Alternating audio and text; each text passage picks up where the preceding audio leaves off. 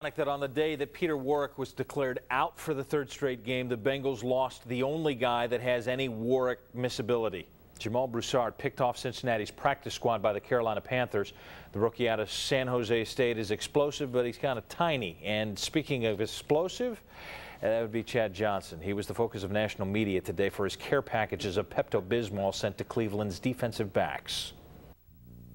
Through the people I sent it to is why it was those four, because they know me personally, you know, maybe not a everyday off the field thing, but they know how I am, they know my personality, so I knew they wouldn't take it to offense, and that's exactly the way they took it. Now, the rest of the locker room might have taken it a different way because they might not know how I am and, you know, how I do things. I think as players like Chad, to keep the game fun, you know, I mean, we go out there, we're going to compete. It's a challenge every week. When we're on the field, you know, it's all business, but, you know, we like to have fun with it. We got to have fun while we're playing the game. Should be fun on Sunday, and you can bet we'll be in the doghouse. Come join us. Battle of Ohio hasn't been much of a battle lately. The Browns have won 4 of the last 5 matchups against the Bengals. And for today's dogfight at the Dog Pound, let's throw it over to Marshall Harris. Marshall? Harvey, the black and orange meet the Browns today, but the color at the forefront, pink. Chad Johnson sent some Pepto-Bismol to the Cleveland DBs earlier in the week, but it's the Bengals who are left with that queasy feeling in the pits of their stomachs after the game. Local 12 photographer Jeff Barnhill was at the Dog Pound, but the Bengals offense was slow to show up. After a Cincinnati 3-and-out, Browns get it back. Jeff Garcia looks for Andre Davis. Instead, well, he finds Tory James. Nice grab for the pick, his second of the year. Bengals can't get a first down, but on the punt, Kyle Larson pins the Browns deep, drops it down at the 1, and look at the bounce. Forget about a touchback. Larson's punt goes for 52 yards. But on the very next play, Garcia not exactly feeling the pressure. Rolls right, and then he throws right. Andre Davis beats Delta O'Neal, and he is counting hash marks to the tune of 99 yards. Ties the NFL record for longest pass. It's just the 10th 99-yard pass in league history.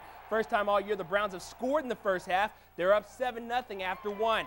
After another Bengals 3-and-out, Browns march 57 yards. Garcia caps off the drive on 2nd and 6 to Quincy Morgan, who puts the bounce on Tory James and into the end zone. It's 14-0 Browns. Next Browns possession, Kim Herring pops the ball loose from Lee Suggs, and, well, it's a hot potato. Jeff Garcia can't get it. Instead, Kevin Casebaharn scoops it up for 6. Bengals cut it to a 14-7 deficit. Next Browns drive, Garcia going for the kill, finds a man wide open, but he's wearing the wrong colors. James holds on for his second pick of the game, runs out of bounds at the 26 to set up Palmer and the Bengals over the short field. 3rd and goal now from the 6. Carson hits a wide open Matt Schobel, and the Bengals are back in business. This game tied at 14. Bengals already with 3 forced turnovers. How about 4? Garcia loses the snap. Landon Johnson recovers. The Bengals have another short field. 3rd and goal from the 6. Palmer sees Kelly Washington, but Washington can't hold on. One of several Bengals drops on the day. Marvin Squad settles for a 32-yard Shane Graham field goal, and the Bengals are up by 3. But Garcia answers with a 78-yard drive on the final play of the half. They go for it on 3rd and goal from the 5. Garcia floats it up for Aaron Shea, who gets by Brian Simmons, hauls in the touchdown. Browns -3 on turnovers, but up 21-17 at the half. Garcia 16 of 23, 310 yards, 4 touchdowns, and 2 interceptions. 3rd quarter now. Palmer thinking long ball off the play action, has Chad Johnson, but it's underthrown, and apparently 7-Eleven isn't always open. Anthony Henry takes it away. Palmer 20 for 36, 148 yards, a touchdown, and a pick. A Browns field goal makes it 24-17. Bengals looking for the tie. Palmer with a quick hitch to Chad. He beats Henry for a quick 18 yards. The drive stalls. No chance for a tie, but Shane Graham is in there for 3. However, he misses the 44-yard field goal wide left. Bengals still down 7.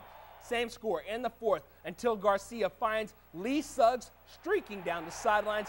Suggs just 19 yards rushing, but 100 yards receiving, 59 of them right here. Browns go up 31-17 with just over 10 minutes to play, and the celebration, well, it's on. Final score 34-17. CJ held to 3 catches for 37 yards, and the Bengals are 1-4 for the 2nd straight year. So the Bengals win the turnover battle 4-1. But that doesn't really matter when you're outgained in total yards, 449 to 189. We go inside the locker room in search of a spark for the Bengals offense. Not disappointed in our effort. disappointed in our execution of things. Our effort is there. Our effort hasn't changed, but I'm disappointed in our execution of covering people, our execution of tackling, our execution of executing things on offense, protecting, running the football, throwing the football, catching the football on offense. No, the reason we lost this game is because of me. Period. We lost this game because of me. All those third down catches, what should have been drives that are supposed to keep on going. This one is on my shoulders. I wish we knew the reason that we're not being explosive so we could change it and we could be explosive. But, you know, everybody keeps saying execution, execution, execution, and everybody says that's not a good enough answer. But if you don't execute, you're not going to be explosive. If you're not executing, you're not going to move the chains. If you're not executing, you're not going to win. If we start looking at the schedule as a whole, we're going to get in a lot more trouble than we are right now. We got to concentrate on the next game, which is Denver right now, and then go from there.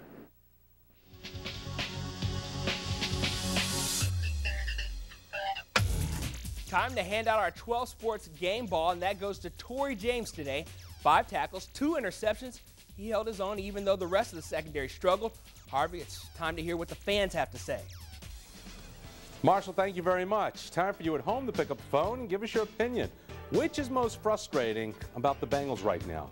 The poor pass defense, the porous run defense, the lack of a passing attack, or the weak running game? Pick your poison. Call 345-1212. I want your vote, and I'll have your results a little later in the show. Now, before you start jumping off the bandwagon or turning your back on these Bengals, let's toss it over to the voice of the Bengals, Brad Johansson, for some insight. It's Who Asked You? Oh, Brad. Harvey, thanks very much. Richard Skinner, the only man in here, only the one able to come back after this huge loss. No one you could drag in on a day like this. Goodness gracious. Okay, I'll ask you, what's most disappointing to you at this point? Well, you know, you'd say run defense, except it's not disappointing because I didn't think much of it to begin with before the season started. You go back all the way to training camp. This was a focal point that we talked about. So I'm not disappointed in it. I just didn't think it was good from the get-go. Go back before training camp. Right, exactly. I think it's the run offense. It almost seems like when it gets going, they abandon it. And at times it obviously doesn't get going. And obviously Rudy today, 16 rushes for 57 yards. That's not running it enough, and it's not running it very effectively. 58 yards on the ground, and you look at the inequity of what Cleveland was able to pick up and what Cincinnati was able to pick up, and you go into this season saying this is an explosive offense. I don't care what the defense does, this team's going to score points. Yeah. They can't score points. No, and you know, it's strange. If you look at the yards today, 186 yards, 189 yards, whatever it was under 200. Right. That's just not acceptable by NFL standards. And it doesn't seem like there's any rhythm now, and the confidence is shot. You know, they miss Peter Warrick, and I think they really haven't found another weapon. How do you account for Chad Johnson dropping footballs? How do you account for the fact that the tight end isn't a viable part of this offense? Suddenly you're missing a weapon in Warrick, the tight end can't get open, your best receiver's dropping the ball, and you can't run. I don't care who you have at quarterback, who you have, you're not going to score many points. Here's what concerns me. Early penalties, lining up offsides, not being able to get the snap count, dropping passes. This all smells of discipline stuff that you just don't expect from a Marvin Lewis coach team. I mean, this was stuff that looked like it was cleaned up last year, and we thought that this was behind us. I mean, honestly, you could have put Dick LeBeau on that sideline today or Bruce Coslet on that sideline today and expected the performance you got today. That's exactly what I thought when I watched the game today. I thought, I'm watching Dick LeBeau's teams. I'm watching Dave Shula's teams. I'm not supposed to be watching this from Marvin Lewis's teams. Where do you think this comes from in a team that's 1-3, desperate to get back in the race, 2.5 games behind the Steelers before the day starts, must-win situation, and you see this performance? I don't know, and I wish I had an answer for it. You know, I always have an answer for everything. On this regard, Brad, I don't. That's one of those great mysteries that, you know, can I point and say that the players are disappointed Kitten is not the quarterback? No, I can't say that with great confidence. Is it the injuries? You know, is it not having work? Is it having a disheveled offensive line? Is it the fact that you had the same front four coming back that wasn't any good to begin with, and now they start to cheat? You know, maybe those 2 penalties are simply 2 players who know, oh, I can't beat the guy across from me. I got to cheat a little bit. You know, it was at the start of the ball game. I know that. You can't say that. Okay, we go through the quarterback situation all of the time, and we've said, no, you can't get away from Carson Palmer. Is that 1-4 a reason to try and jumpstart this team, a reason to put John Kitten in just to put him in to try and jumpstart it? I know that always seems to be the place to jumpstart, and I think that would smack of panic. But, you know, maybe that is something that you have to do to keep your fan base interested in it. And I know that sounds like a dumb answer, but you do have to keep your fan base interested a little bit. You You know, you look today, how many balls do you think were dropped? 8, 10 balls maybe? A minimum of 6, and probably you can go beyond that. Okay, so suddenly the kid's 20 or 19 of 26, 20 of 26 as opposed to 13 of 26. Those are and good add a quarterback touchdown to his and add stats. a touchdown to the stats as well. You know, that's the part is I can't point to the quarterback position and say this is why they're struggling. I can point to the defense and say personnel's bad. I can point to injuries a little bit on offense, but this is puzzling. I got to go real quickly. Can they beat Denver on Monday night? Can they? Yes. Will they? No. Just because Denver's really playing good football right now. They run the ball. They throw the ball. Defensively today, they gave up 3 points. And how do we think the Bengals are going to fix all of this in the span of 7 days, 8 days? It's not going to happen. Didn't think they could fix it against Kansas City last year. You're right. The head coach got a jump start on second guessing by taking over some play calling from coordinator Leslie Frazier. Everybody wants to question stuff, okay? I took the question of doubt out of them for them yesterday.